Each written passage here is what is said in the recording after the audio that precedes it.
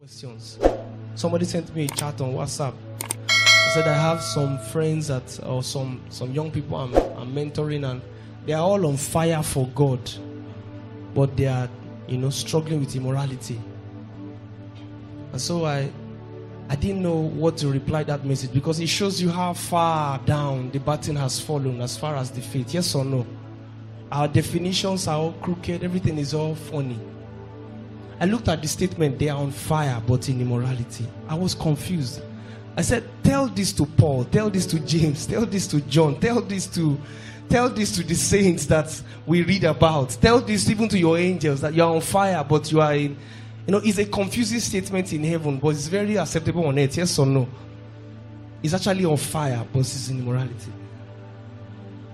And so I said, my dear brother, the two things you said don't go together. You can't be on fire and still be struggling with immorality. And I'll show you how actually that is possible, because fire is in levels, it's in degrees.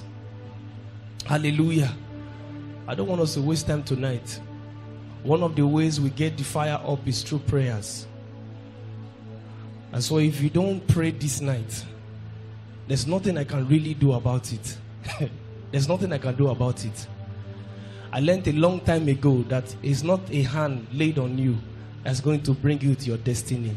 You must like prayer, because prayer is fire. Remember, the presence of God is the presence of the consuming fire, and that's where we are when we pray.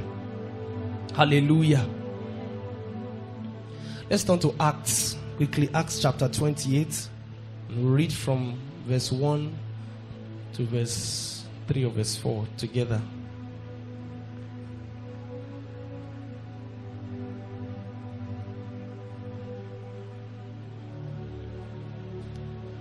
Together, 1, 2, go.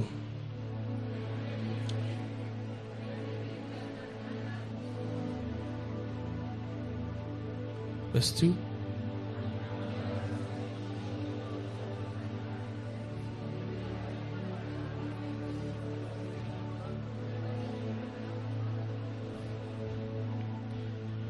Verse 3.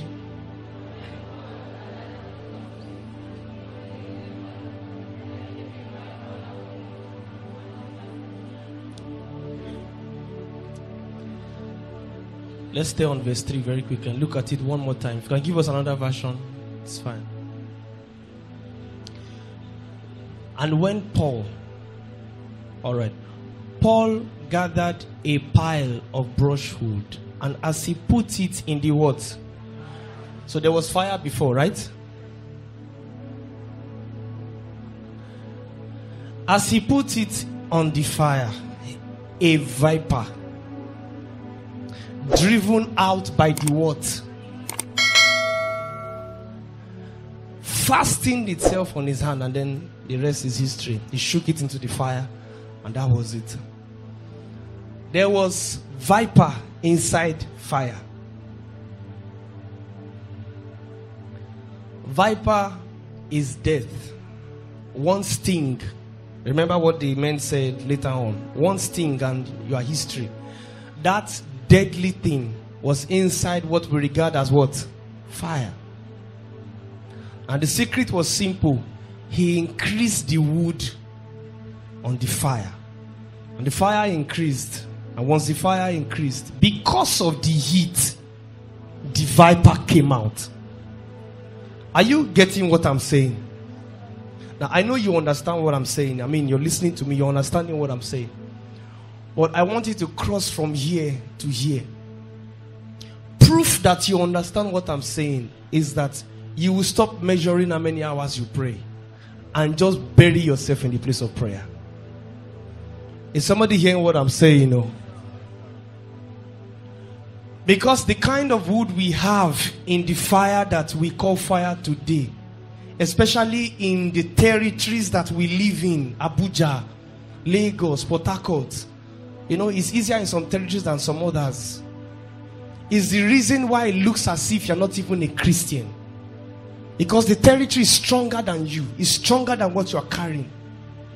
And some of us seated here calling ourselves on fire. If you get to some territories, you will know that you are a harlot. I'm not kidding you. You get to some territories, you know that you are a thief. Walk in some places, you will know what is inside you.